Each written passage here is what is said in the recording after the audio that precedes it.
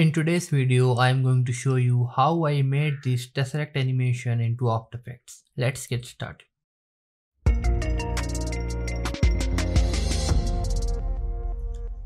First of all, we have to create new composition, and I set this composition to 4K resolution.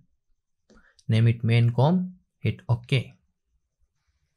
Now I'm creating a shape. Just double click on the shape tool to create a rectangle shape. Then go to the drop down menu of this shape and delete the fill. Then uncheck this icon to change the scale value individually. Then change the X and Y values 1000 to 1000 pixels to get a perfect square shape. Then go to the stroke drop down menu and change stroke width to something 60. Then change butt cap to round cap and change meter join to round join. Then select a rectangle path, right click and select convert to desired path or Bezier path. After that select path, then go to the window and select create nulls from path. You can add this panel anywhere into the After Effects. Now is the important part of this animation. Just click on the points follow nulls button. So it will create 4 null objects into your timeline, and make sure your path is selected.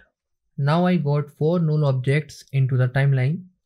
These null objects connected to 4 points of this square shape.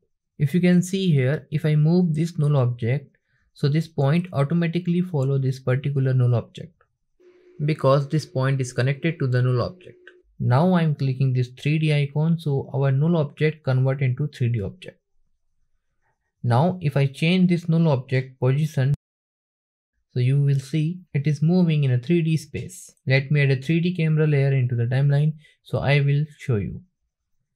Okay, now if I rotate camera using camera orbit tool, so you will see this shape move in a 3D space, and I am controlling it with a null object which is connected to the point of this shape. To create another square, just select all layers and duplicate it and place it above all layers. Don't forget to duplicate shape layer. As you can see, I forget to duplicate the shape layer, but I'll duplicate it later. Then select these 3 nulls and connect to top null. Change the color label of it to recognize it later and repeat this process with other nulls. Then I'm going to add a 3D camera layer into the timeline and rotate the camera a little bit. Now select the top null object and drag it to the Z-axis. But here you can see I can't see the shape of the square because I forgot to duplicate the shape layer. To fix this, just duplicate the shape layer and place it above the all 4 null objects. After that, we have to change the paths of the null objects. To do this, just select the layer and change the paths of null. Here we got our second square shape. Now we have to connect them to make a cube. For that, I am using a pen tool to create a simple line into our composition. Then again click on this button to make a null objects for this line. Here you can see we got 2 new null objects into our timeline because our shape has 2 points. So 1 null object for each point. Okay, repeat the whole process. Just select the shape layer and change the path of null objects. Here you can see how I connect them. I repeat this process until I get the cube. After finishing this process, here is our cube.